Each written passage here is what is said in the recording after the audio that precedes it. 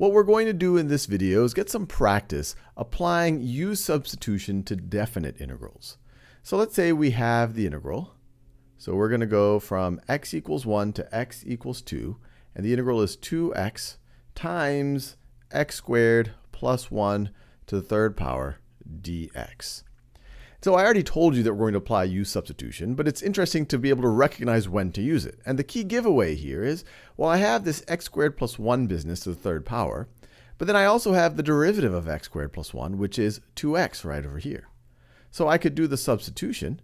I could say u is equal to x squared plus 1, in which case the derivative of u with respect to x is just 2x plus 0, or just 2x.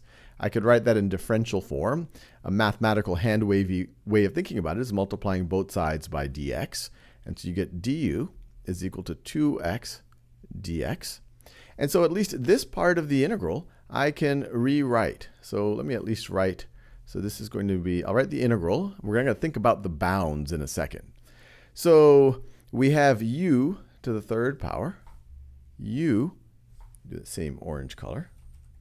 U to the third power. That's this stuff right over here. And then 2x times dx. Remember, you could just view this as 2x times x squared plus 1 to the third power times dx. So 2x times dx, well, 2x times dx, that is du. So that and that together, that is du. Now, an interesting question, because this isn't an indefinite integral. We're not just trying to find the antiderivative. This is a definite integral. So what happens to our bounds of integration? Well, there's two ways that you can approach this. You can change your bounds of integration, because this one is x equals 1 to x equals 2. But now we're integrating with respect to u. So one way, if you want to keep your bounds of integration, or if you want to keep this a definite integral, I guess you could say, you would change your bounds from u is equal to something to u is equal to something else. And so your bounds of integration, let's see, when x is equal to 1, what is u? Well, when x is equal to 1, you have 1 squared plus 1, so you have 2. U is equal to 2 in that situation. When x is equal to 2, what is u? Well, you have 2 squared, which is 4, plus 1, which is 5. So u is equal to 5.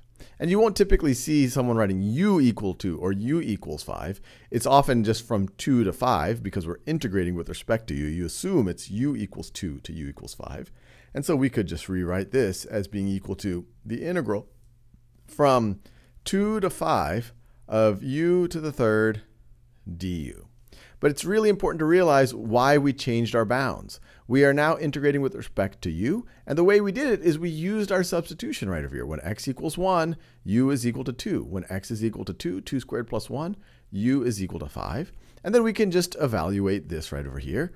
Let's see, this is going to be equal to, the antiderivative of u to the third power is u to the fourth over 4. And we're going to evaluate that at 5 and 2. And so this is going to be 5 to the fourth over 4 minus 2 to the fourth over 4. And then we could simplify this if we like, but we've just evaluated this definite integral. Now, another way to do it is to think about is to try to solve the indefinite integral in terms of x and use u substitution as an intermediate. So one way to think about this is to say, well, let's just try to evaluate what the indefinite integral of 2x times x squared plus 1 to the third power dx is. And then whatever this expression ends up being algebraically, I'm going to evaluate it at x equals 2 and at x equals 1. And so then you use the u substitution right over here, and you would get, this would simplify using the same substitution as the integral of u to the third power du, u to the third power du. And once again, you're going to evaluate this whole thing from x equals 2, and then subtract from that, it evaluated at x equals 1. And so this is going to be equal to, well, let's see, this is u to the fourth power over 4. And once again, evaluating it at x equals 2, and then subtracting from that at x equals 1.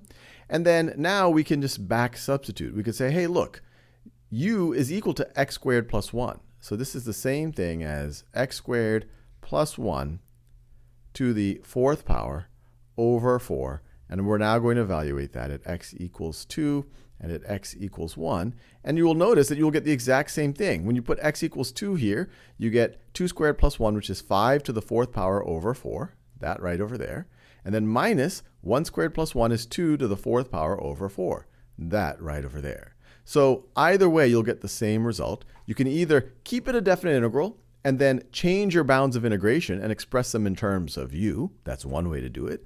The other way is to try to evaluate the indefinite integral. Use u substitution as an intermediary step, then back substitute back, and then evaluate at your bounds.